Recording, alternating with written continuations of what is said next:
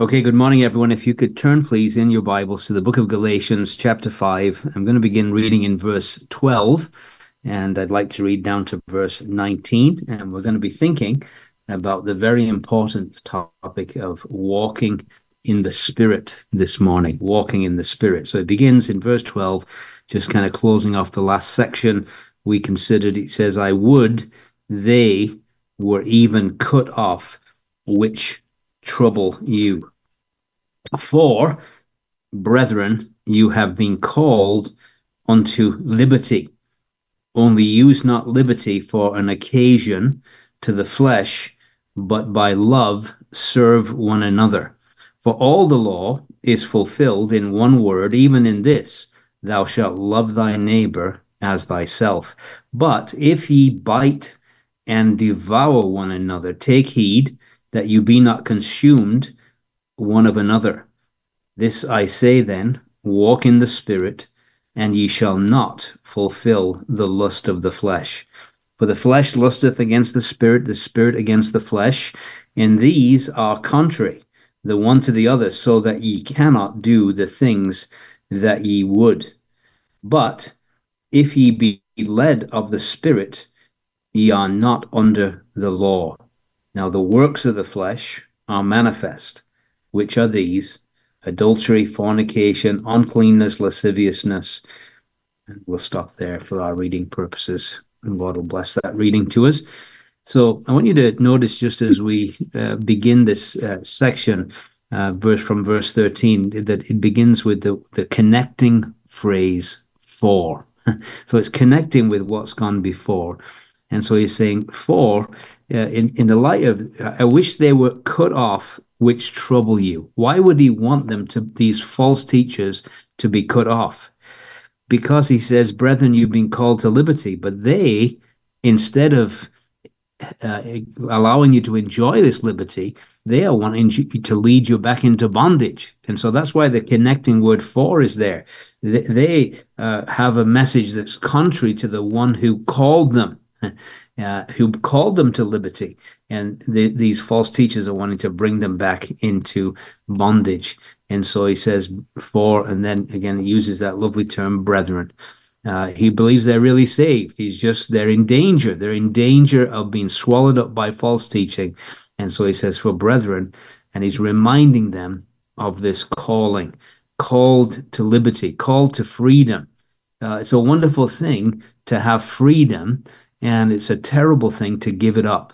It really is. And I think we can see it in the world. The powers that be want to have more and more control, and they want us to have less and less freedom. But again, you can see it in the world as an example, but in the spiritual realm too, there are always people that want to bring us into bondage, that want to, as it were, take away our freedom. And so he says, you have been called unto liberty. And we need to just enjoy the freedom we have in Christ. But he says this only, and this is one of the problems. He says, use not liberty for an occasion to the flesh.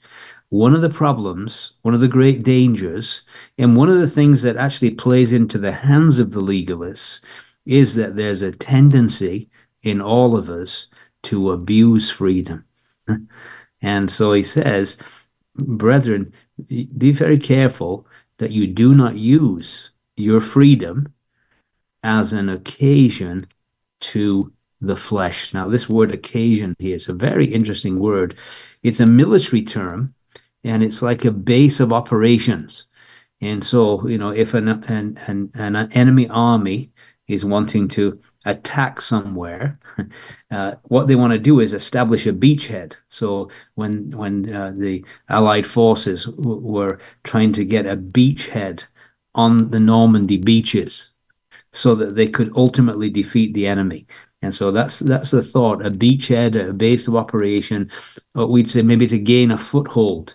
Do not use your liberty to allow the flesh to get a foothold, to have a base of operation, if you like. Do not abuse your freedom to indulge the flesh. That would not be liberty. That's not what the word liberty is talking about. That would be license. Liberty and license are not the same thing. And there's so much confusion right there. A lot of people will use the cry of liberty to justify their fleshly sinful behaviors. I'm free in Christ. And the thought is this: Christ has never set us free to sin, He set us free from sin, not to sin, not to indulge our flesh. And so one of the dangers, one of the things that always plays into the hands of the legalists is that if those that enjoy liberty begin to abuse it, and so he's warning them, and he's telling them that the opposite of legalism is not license, it is genuine liberty. And so liberty is not the right to sin or the privilege to do whatever evil my heart wants to do. In fact, that's a kind of bondage anyway. It's a bondage to my sinful desires. And so that's not the liberty that's in view here. Instead, this liberty is the spirit-given desire and ability to do what we should do before God. That's what it is. To be free to do the right thing before the Lord. That's the freedom we've been brought into. And so he talks about this flesh. Maybe we should talk a little bit about the flesh. We'll be talking a lot about the flesh because it's going to be set in contrast to the spirit throughout this chapter. And so flesh, the NIV actually translates it as sinful nature. I think it's interesting that perhaps one way of describing the flesh is all that man is and is capable of as a sinful human being. All that man is and is capable of as a sinful human being, apart from the intervention of God's Spirit. And so it's what we would be by nature, by our natural, since the fall, by our natural inclinations. It's what we would be without the intervention of God's Spirit in our lives. And man is a fallen being. And many of our desires come from this flesh that has dominated us for years. And so this is the thing that we're talking about. And so in a sense, he's discouraging two forms of slavery in these verses and advocating another form. And so what he's going to suggest to us is this. Use not liberty as an occasion to the flesh, because that's just another kind of slavery, but instead by love serve one another. And so this is the one type of slavery that he advocates, and that is to serve one another. And we'll talk about that word serve in a minute. But we just want to think about the fact that there's a lot of mention here about different types of slavery here. And so there's two forms that we know of pretty well through this epistle. Slavery to sin, first of all, that he's talking about here, this flesh that dominates us. Man is born in sin. We know that, don't we? Psalm 51, verse 5, in sin did my mother conceive me. And so we know that from children. We those of us that have children, and now we have grandchildren, we observe and we see. We don't have to teach them to have a rebellious heart. We don't have to teach them to do wrong. It's just a natural propensity. Some of the first words out of their mouths are often no or mine, or just exhibiting that tendency to sinful self. Romans 7:18, Paul would say this: in me, that is in my flesh, dwelleth no good thing. And so there's a slavery to sin. It's involuntary. It's terrible. We're born that way. We have that propensity. It's a terrible, terrible tyrant that we've dealt with since the day we were born. On the other hand, there's slavery to law, this bondage to the law. That's done by choice. It's foolish and burdensome. We've learned about that. It's a yoke of bondage that they could not handle. And so, on the other hand, now he suggests a slavery to one another, which is voluntary and a source of deep joy. He says, by love, serve one another. And so we want to just think about that. And a good allusion to what the thought here, and perhaps the back of Paul's mind, if we go back to the book of Exodus, chapter 21, Exodus 21, verses 5 and 6. And it's about a servant who has given his freedom. And so it says in verse 5, if the servant shall plainly say, this is Exodus 21, shall plainly say, I love my master, my wife and my children, I will not go out free. Then his master shall bring him unto the judges. He shall also bring him to the door or unto the doorpost, and his master shall bore his ear through with an awl, and he shall serve him forever. And so here's a beautiful picture. It's like ourselves. We love our master. The Lord has been so good to us. He's saved us at such a high price. And now he's set us free from the law and its constraints. So what are we going to do? How are we going to respond to that? Well, I think it would be the appropriate response to say, I love my master. I don't want to use my freedom as an occasion to the flesh. I actually want to use it to love my master and to serve him. And not just serve him, but serve, it says, his wife, his children, to serve others. That's the life I want, a life of voluntary service out of love, because I love my master. And so that's the thought that's being conveyed to us here. And so he says, by love, serve one another. We'll think about where this love comes from and some of the details in a moment, but this is what he's encouraging. By love, serve one another.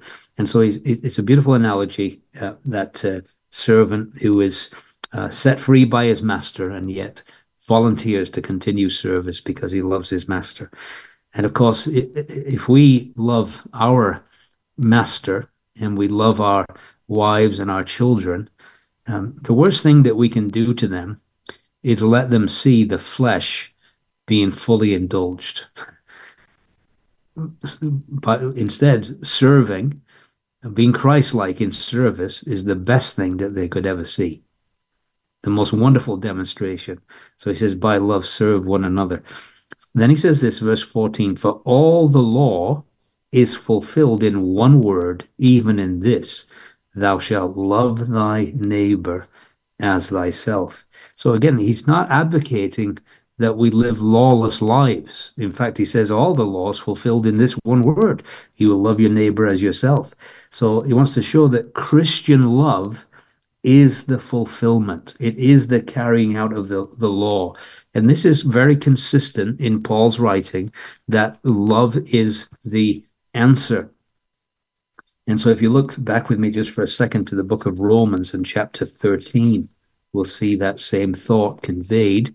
And so Romans 13, and we'll begin in verse 8.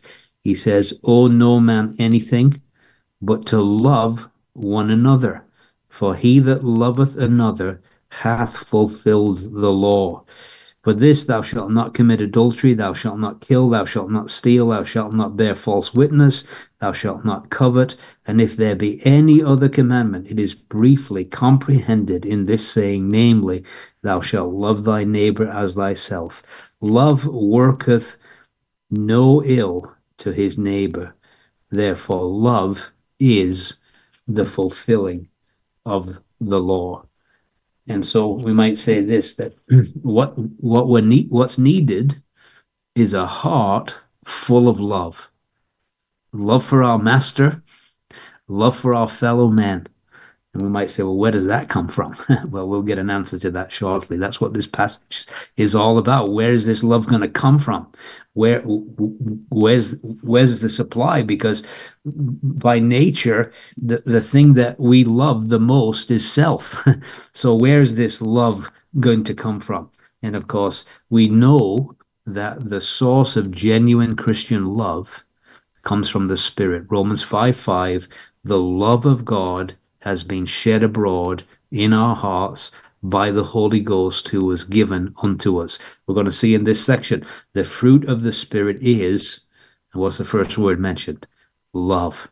And so it's a manifestation of the indwelling Spirit enables us to love like this.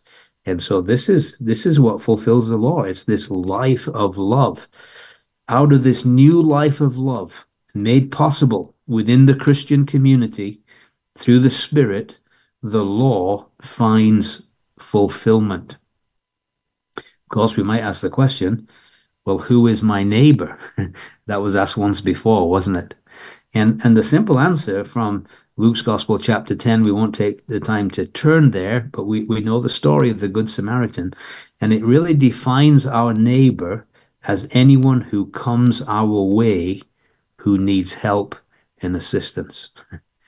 Here was somebody, he, he desperately needed somebody to help him. Love, who is my neighbor that I'm supposed to love? It was demonstrated by that selfless act of the Good Samaritan. And so it helps us to realize, who do I love?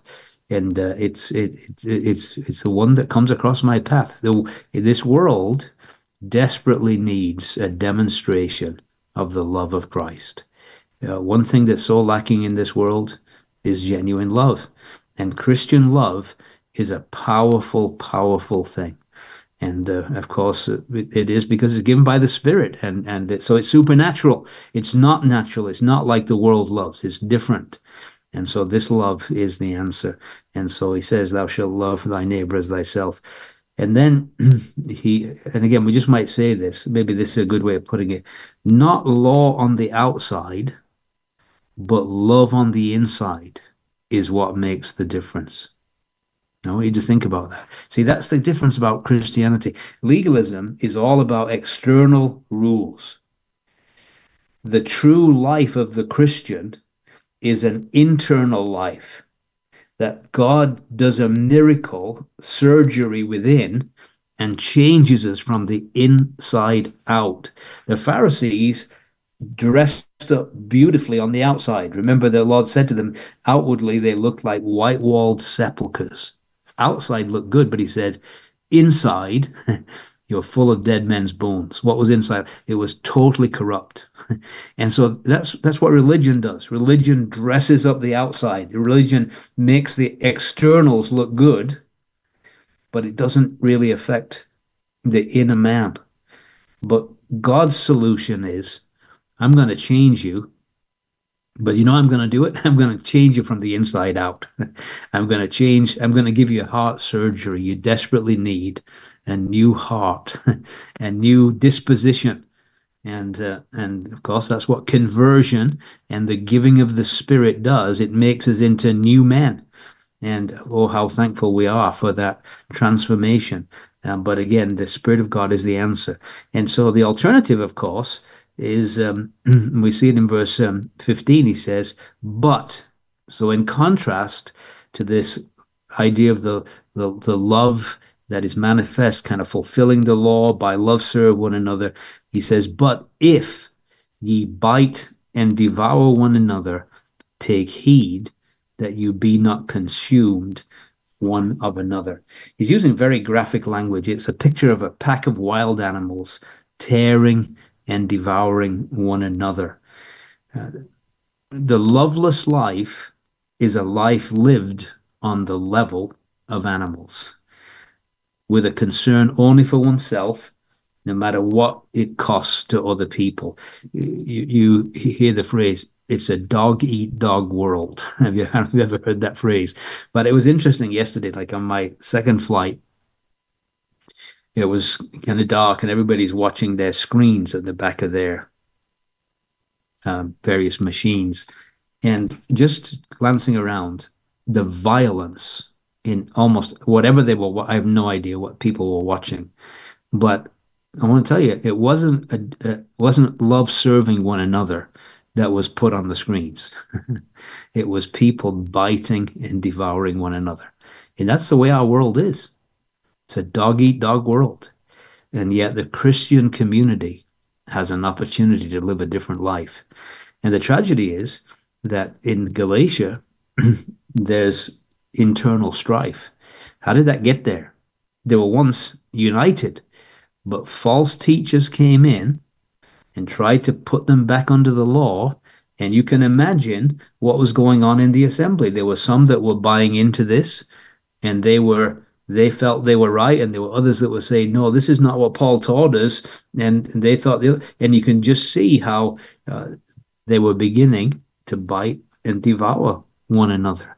And so there's this internal strife that is beginning to develop in the assembly because of the false doctrine that had come in. And so they're beginning to bite and devour. It would suggest unrestrained abuse of one another, acting more like animals than saints. And Paul is telling them, warning them actually, that there's a great danger that they're going to completely destroy the testimony. Take heed that you be not consumed one of another. And how many gatherings of God's people have been torn apart by fleshly strife? People that once loved one another with a pure heart fervently can't bear the sight of one another. You see that in marriages, even Christian marriages. Isn't that amazing? When the flesh and strife come in, something that was beautiful can turn into something very ugly and very hostile very, very quickly. And so this continual strife would lead to extinction of the testimony in Galatia. What we'd say is that whenever there's strife, Amalek, a picture of the flesh, always shows up. And Christians may have the best principles in the world. They may have the best concern for truth in the world, but with the flesh comes in, it makes the thing a killing field. It really does. It's a terrible, terrible thing. And so, like Ishmael and Isaac in chapter 4, verse 23, that couldn't get on together, neither can this conflict between those that are going back under law, fleshly kind of religion, rather than those that are desiring by love to serve one another, and it really leads to strife. So now we come to verse 16, and what a contrast this verse is to the previous verse. We've just seen about people acting like animals, tearing one another apart, God's people being torn asunder by strife. And in verse 16, we see this verse that is a marvelous promise. It really is. It says this I say then, walk in the Spirit, and now I want you to notice this, and ye shall not fulfill the lust of the flesh. This is a promise of victory. This is a verse for overcomers. This is how do you want to live a life where you're not constantly defeated by the flesh? Well, he says, if you want that, it's not by going back under law. Law will in no wise stop you from fulfilling the lust of the flesh. That's not God's answer. God's answer to the flesh is not the law. The law reveals the flesh. It actually brings out the flesh, right? It brings out the inner rebel in us. We know that. When we see don't touch, the first thing in our minds is we want to touch it. That's just the way it is. But instead, God said, I've got a better solution. My solution to the flesh is the Spirit. And so he says, and in fact, this section, let me just say this. I need to kind of give the big picture here. But from verse 16 to the end of the chapter, down to verse 26, the Holy Spirit is mentioned 7 times. Now, biblical numerology is an interesting thing, isn't it? And 7 is the number of completeness and perfection. And what we could say here is this: God's perfect and complete answer to the tyranny of the flesh is found in the Spirit of God. That's his answer. And that's it. And by the way, I just want to say this. It's kind of amazing to me how little teaching we give in our assemblies to the Spirit-filled life. how little attention is given and instructions about walking in the Spirit. And if this is this is God's solution to the flesh that is terrorizing every one of us, why are we not hearing more about it? Why is it not being taught to new Christians who struggle with these things, to old Christians who, yes, believe it or not, the flesh doesn't improve with age, who need reminding of it? And so he says, thus I say then, walk in the Spirit. Walk in the Spirit, you shall not fulfill the lusts of the flesh. Now, we mentioned Amalek in the previous kind of little talk we were just talking about there, but I want you to go back with me to the book of Exodus 17, where we see Amalek showing up. Exodus 17, and it's a verse that, again, it's very important. So let's just read from let's read from verse 8. Let's just do the whole little section here because it's really so important. It says, then came Amalek and fought with Israel in Rephidim. Now, what's interesting is we won't take the time to look at it, but Deuteronomy 25, verse 17, tells us that Amalek's attack came against the stragglers. You know, you got 2 to 3 million people marching through the desert. And those that were right at the back and probably were tired and weary with their journey, Amalek attacked them. I just want to say this just from a practical standpoint, that I have found that I have the most difficulty with the flesh when I'm really tired. Okay? When I'm kind of weary with the journey, that's when the flesh comes in. And that's just how Amalek works. It's when you're tired, when you're weary. And so it says, Moses said to Joshua, choose us out men and go fight. Go out, fight with Amalek tomorrow. I will stand on the top of the hill with the rod of God in my hand. And so here's a beautiful picture. It's a picture of Moses interceding on the top of the mount on behalf of the battle that was going on down here, down below in the valley.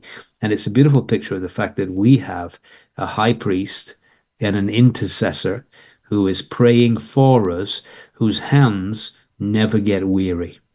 He doesn't need somebody to prop up his uplifted hands, right? But he's praying for us. But isn't that wonderful, by the way? Let's just pause and just enjoy this thought that the Lord, even when we're weary, even when we're under attack, the Lord is praying for us. He's our high priest, our intercessor at God's right hand, while we're fighting the battles down below. But in a sense, we're going to see it's not us that's fighting the battles. We're going to learn something important here. But it says, so Joshua did as Moses had said to him and fought with Amalek, and Moses and Aaron and Hur went up to the top of the hill. And it came to pass when Moses held up his hand that Israel prevailed. When he let down his hand, Amalek prevailed. But Moses' hands were heavy. And of course, have you ever tried that, lifting your hands up?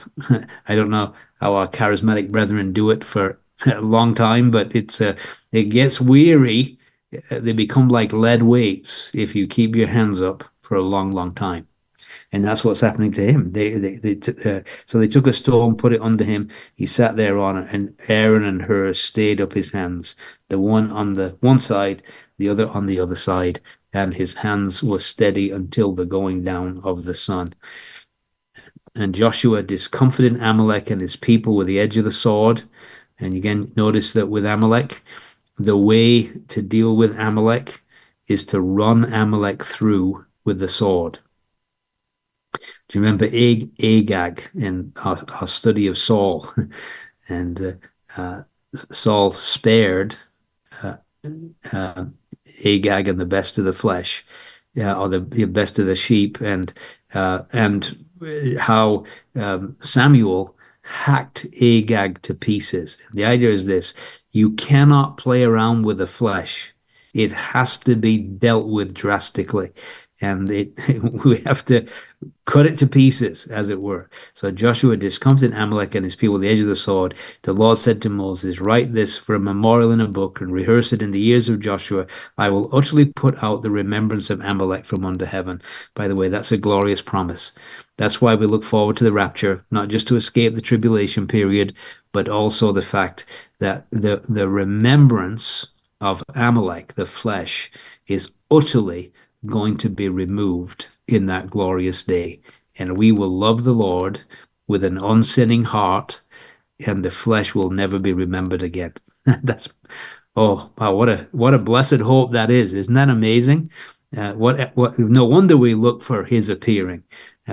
So verse 15, Moses built an altar, called the name of it Jehovah Nissi, the Lord our banner. He said, because the Lord hath sworn that the Lord will have war. Now notice this, because the Lord hath sworn that the Lord will have war with Amalek. For years, I read that as we will have war with Amalek, as if I'm fighting the flesh. You can't fight flesh with flesh. It doesn't work. They're both the same. Religious flesh, as we'll see when we look at the works of the flesh, and rotten flesh, there is absolutely no difference. It's still the flesh. You do not fight flesh with flesh. So it says the Lord, and could I put it in New Testament language? The Lord, the Spirit, will have war with Amalek from generation to generation. And the reason I say that is when we go back to our passage in Galatians 5, and this is why this is such a necessary background here. He says that if we walk in the Spirit, we will not fulfill the lust of the flesh. Verse 17, for, connection, the flesh lusts against the Spirit against the flesh. These are contrary the one to the other, so you cannot do the things that you would. So you get the picture here. The battle is between the flesh and the Spirit. That's the Lord, the Spirit will always have war with Amalek. And so that's the picture he wants to convey to us. And so the Spirit, in many characteristic passages, is really revealed to be the presence of God in the man, through which fellowship with God is made possible and power is given for this battle against the flesh. Because the Spirit is not natural to man in his fallen state. This reception of the Spirit occurs at conversion. Remember, he reminded them in chapter 3, how did you, verse 2, this only would I learn of you, received you the Spirit by the works of the law or by the hearing of faith? And so the Spirit comes into us at conversion. Now, the presence of the Spirit is no guarantee that we're going to enjoy victory. It's not his presence that's going to, not the fact that he's resident that's going to give us victory. What's going to give us victory is when he is present. You see, I would say this, the Spirit of God is resident in every believer, but he's not president in every believer. And it's when we learn to walk in the Spirit, that the idea is that it's under his complete control, that is when we enjoy this victory and do not fulfill the lust of the flesh. So the gift of the indwelling Spirit to a redeemed man does not mean we escape the struggle with sin. The Spirit simply makes victory possible, and only to the degree in that the believer walks in the Spirit. That idea of walk is a present tense, and it points to a continuing condition and need for it. Day by day, some people put it this way, keeping in step with the Spirit, just moment by moment, this dependent life, depending on the Spirit. Because Paul said, in my flesh dwells no good thing. It's totally beyond redemption. God has no plans to improve my flesh, none whatsoever. His only solution to the flesh is crucifixion. All that I was in Adam has to be crucified. What I need to do is live in moment by moment dependence of the Holy Spirit. If the flesh is not allowed to indulge its repulsive side, it will indulge its religious side. The flesh is a great doer. It always wants to be doing something, either doing something religiously or doing something for dirt. It likes to feed on dirt, basically. It loves dirt. But if it can't find dirt to feed on, it will feed the religious flesh. And so it's all about doing. It's another way of putting us under the law. And so we just got to recognize this importance of walking in the flesh. Keep on walking in the spirit, and you shall not fulfill the lust of the flesh. Moment by moment dependence on our indwelling heavenly guest to enable us to live a life of victory. It's a matter of yielding to his control, making ourselves available to him moment by moment. One person said, and I like this, when Romans 12:1, when you present your body a living sacrifice, well, God doesn't need a body because he's a spirit. God is spirit, right? He doesn't need a body. The Lord Jesus already has a body. So who is it that we're to present our bodies living sacrifice to? I believe the idea is this: yield it fully to the Holy Spirit for him to control. That's the thought. Give yourself fully to the Spirit of God and allow him to manifest the life of Christ through you. Walk in the Spirit, you shall not fulfill, absolute promise, the lust of the flesh. And then, of course, this conflict going on between the flesh and the Spirit. They're contrary one to another. I suppose what we could say is the thought of the eradication of the old nature is a pipe dream. This flesh and spirit in conflict is a perpetual thing until the rapture, until that old man will be done away with. So the flesh lusts against the spirit against the flesh. These are contrary the one to another, so you cannot do the things that you would. Just like Ishmael and Isaac, the two just can't get along. And by the way, we see that right to this very hour, don't we? The descendants of Ishmael and Isaac don't get on so well either. And so we could see, just as Ishmael and Isaac don't get on, flesh and spirit don't get on either. And so the strength of the indwelling spirit is available. So there's no need for us to yield to the desires of the flesh. We do not have to carry out the flesh's promptings. Instead, we can yield ourselves moment by moment to the Holy Spirit. And then, of course, then there's the leading of the Spirit. In verse 18, it says, "But if ye be led of the Spirit, you are not under the law." And so again, the idea of being led is you're putting yourself under somebody's leadership. You're allowing somebody to take the lead. Who's leading? Are you leading, or is he leading? The leading of the Spirit is very, very important. And so it's important in Galatians, just as justification is not possible by works, so sanctification cannot be achieved by human effort either. And this, we're not encouraging kind of a total passivity, but what we're saying is that everything really depends on faith. The just shall live by his faith. So our initial justification, how did that occur? We realized I can't save myself. I have to depend on the work of another, the finished work of Jesus Christ on Calvary, in order to be saved, to be declared righteous. Because I realize there's nothing good in me. I'm a sinner and I need a Savior. But how to live the Christian life? If faith in Christ is necessary to save me, faith in the holy indweller is necessary to sanctify me, to live a holy life. It's a life of faith from start to finish. And so the idea is this: before you put your feet on the floor in the morning, it's good to say to yourself, Lord, I can't live this Christian life. Even my best flesh can't do this.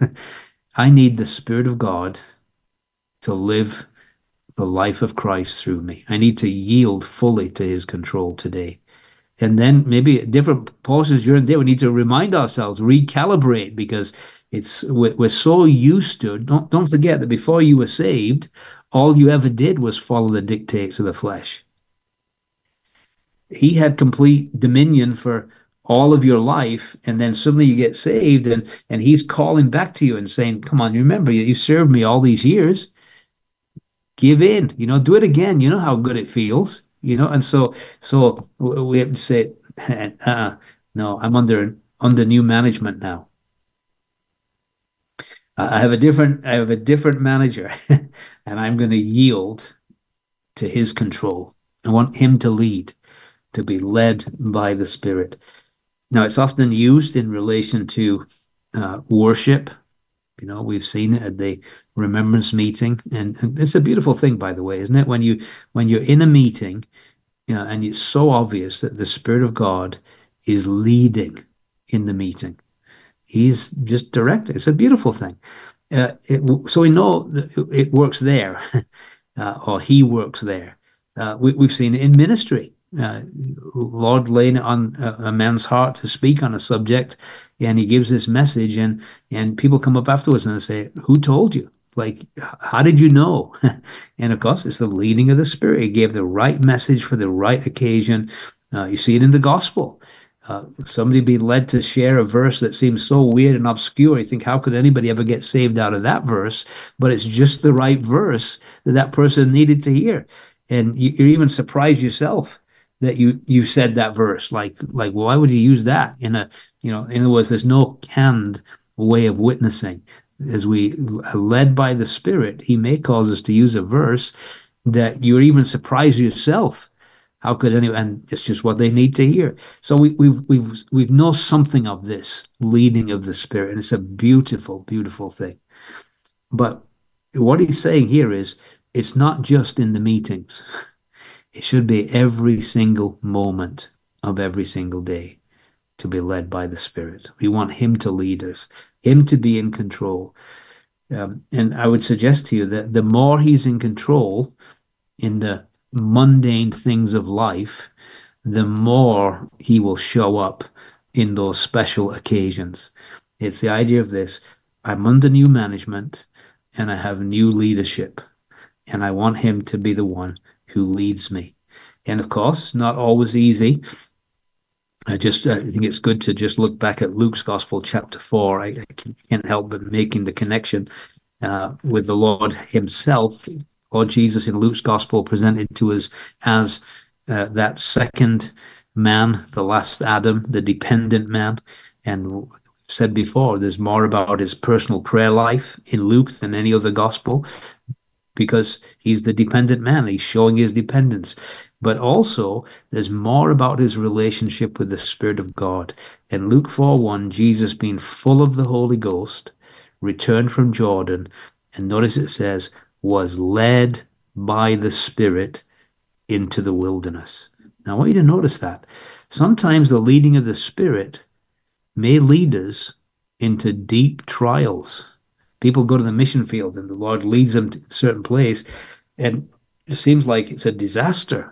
They read about people. I'm trying to think, who was I reading about in Burma? Patton, was it? Who was the guy that went to Burma? Anyway, it doesn't matter. But it just trial after trial after trial. But by the end of it all, there's like 9,000 believers. There's churches everywhere that are still going to this day. It may not be, the leading of the Spirit may not lead us into easy situations. The Lord was led by the Spirit into the wilderness.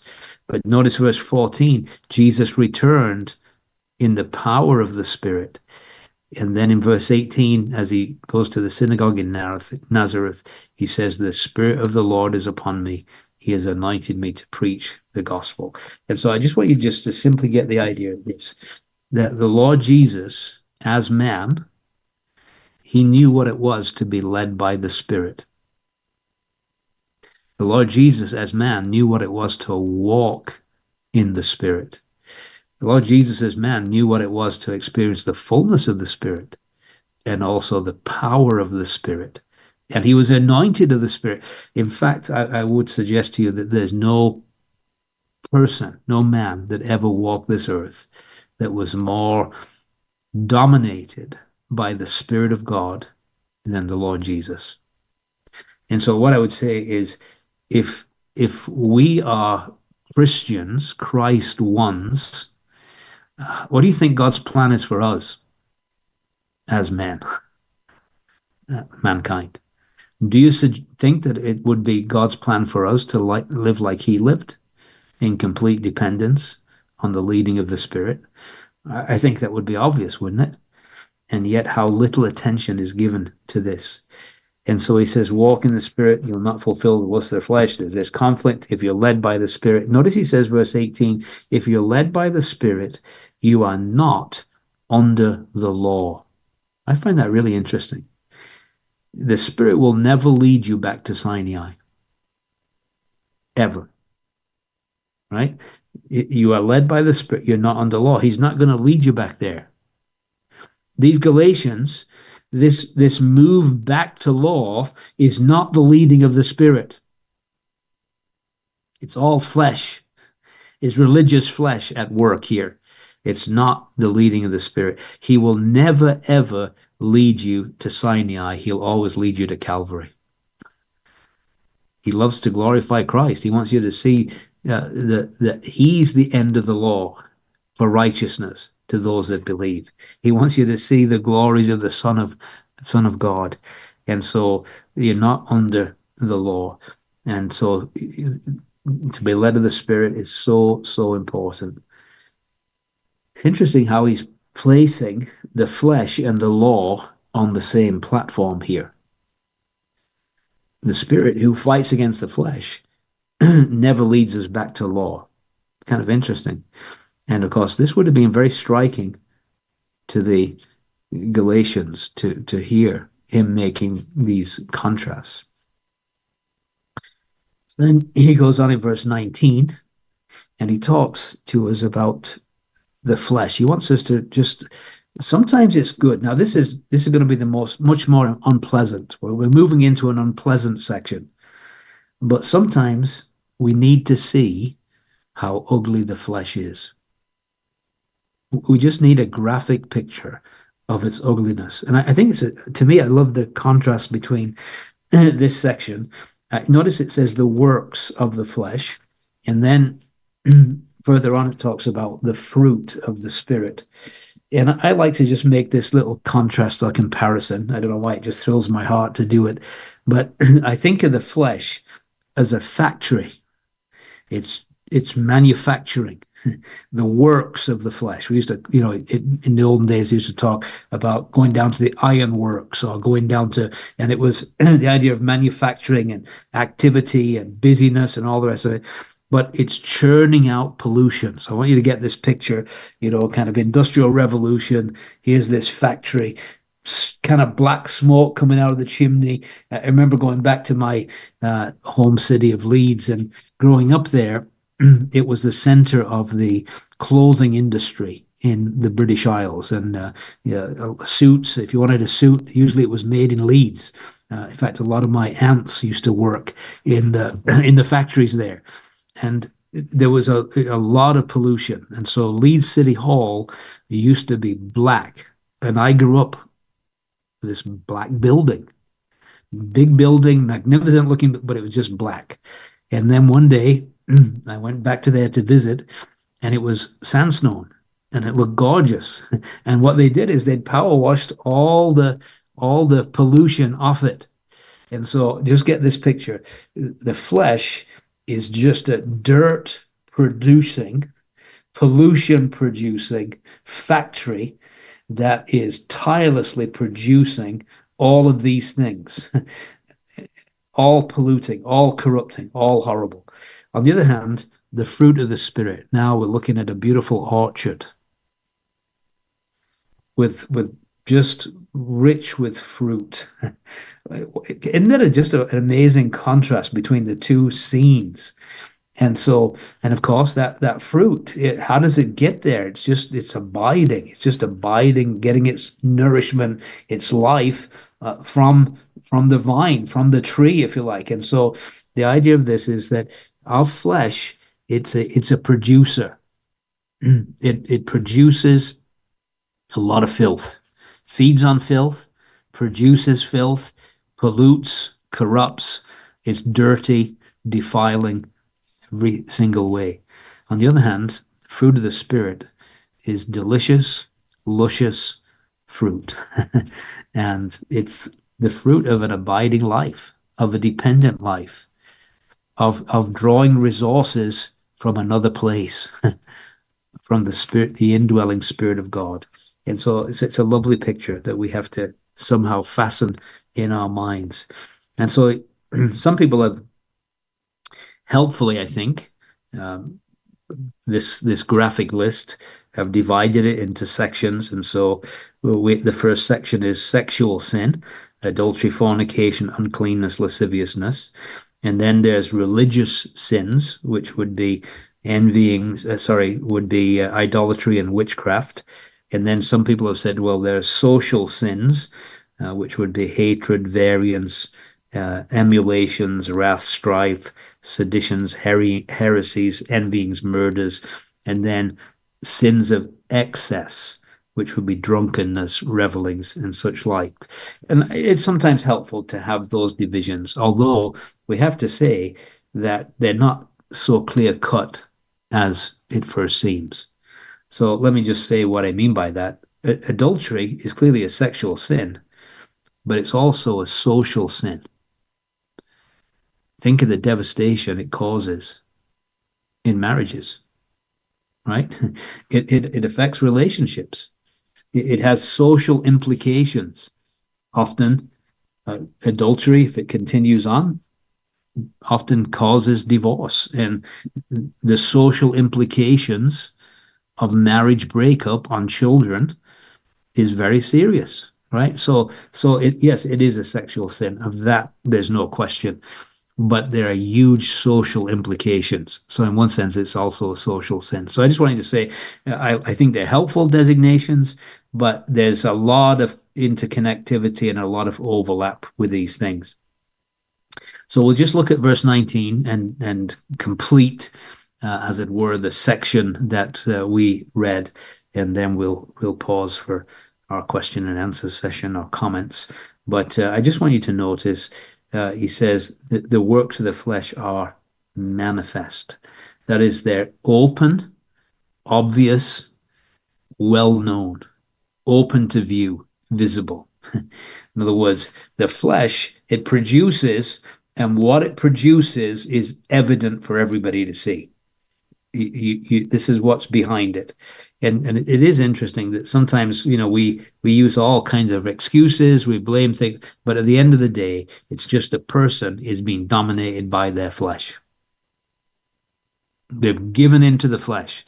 And so when that happens, that's what's been happening. It didn't just happen. And so the idea of adultery, we would say this: somebody that commits adultery, that just didn't happen in a vacuum, in an instant, in a moment. They've been thinking about that for a long time. Maybe not necessarily with that particular person, but you remember how the Lord says, if you've looked on a woman to lust after her, you've committed adultery with her in your heart. So it all begins in the heart before it's ever manifested in the life. And so what we're saying is that this ultimately it'll be manifested. It'll come out. The flesh manifests itself. It shows itself on the outward, but it really is. It's not just this one act of adultery, but here's a man and a woman, and they're controlled, dominated by their flesh. They're not under the control of the Holy Spirit. The Holy Spirit would never lead a man to betray his covenant with his wife, ever. It's never the work of the Spirit. You can put all the spiritual spin on it you want to, but it's just spin. That's all it is. At the end of the day, it's just spin. It's not true. It's the works of the flesh. And so adultery. So we said adultery is a sexual sin. It's also a social sin. It's a betrayal of family and of trust and of vows, and it's a very serious thing. And again, we sadly, the Christian community has not been immune from adulterous relationships. Got to be honest. It goes on in the world all the time, but sadly, it goes on amongst the people of God. And so, again, we just need to realize that why does it happen amongst God's people? We've got to remind ourselves being indwelt by the Spirit is not the same as being controlled by the Spirit or being walking in the Spirit. And so, no doubt, the Spirit is deeply, deeply grieved when these kind of things take place. But ultimately, this is what the flesh produces. The works of the flesh are these: adultery. And then fornication. Now, it's much wider, this word, than just adultery. It's sexual sin in its widest aspect. It's the word that comes from the ancient Greek word porneo, which we get our idea of pornography, sexual immorality in a broad sense. It started out meaning the use of a prostitute in Greek etymology. It started out by meaning the use of a prostitute, but by Paul's day, it was used for a wide variety of sexual sin. It covers illicit connection between single or unmarried persons, yet often signifies adultery as well. So, for instance, in 1 Corinthians, the sin of 1 Corinthians 5, and we'll just look there, but it's just interesting. It's reported commonly that there's fornication among you. Such fornication is not so much as named among the Gentiles, that one should have his father's wife. So is that just fornication, or is there adultery there? Well, if he's having his father's wife, that means his father was married, right? So it seems wider than just adultery. But it includes adultery. That's what I would say. Voluntary sexual intercourse between two unmarried persons or two persons not married to each other. Includes sex before and outside of marriage, which Paul calls fornication. So widespread that it was accepted as normal in Paul's day, and sadly is accepted as normal in our day. And Paul can't accept any of these practices at all. He says it is totally wrong. The Holy Spirit would never lead anyone into fornication. And then he says uncleanness. And I remember in the workplace, almost anything you said, there were people that would turn it into dirt. The most innocent statement, they would find some way of making dirt out of it. And so the uncleanness is the idea of innuendos. It's kind of the idea of making something dirty out of just everyday speech. They always find some way of making it dirty. And then lasciviousness, and this is a good way to end in some ways, that lascivious is no shame, openly wicked, with no restraint, the one who shocks public decency, who knows no restraint, in his lack of self-control, gives free play to his sinful desires, not caring what others think. Somebody who's an unclean person, I mean, they bring it up in conversation, but generally they may hide their sin. But somebody who's lascivious, he's not interested in hiding it. He flaunts it. He's in your face with his perverted ways. And of course, we see a lot of that today, don't we? The gay pride parades, all these kind of things where people are flaunting defiantly, not caring about public opinion. Actually, sadly, public opinion is now is in favor of their perversion for the most part, it seems. But initially it wasn't. But these people were lascivious in the sense that they were shameless. animal lust, enslaved to sheer self-indulgence, shocking outrage. That is lasciviousness. And again, it's all part of what the flesh factory produces. And I just want to say this in closing, that in the flesh, if you're dominated by your flesh, even though you're a believer, you are capable of anything. And I think that if you ever get to the point where you think, oh, I could never do that, you've been deceived.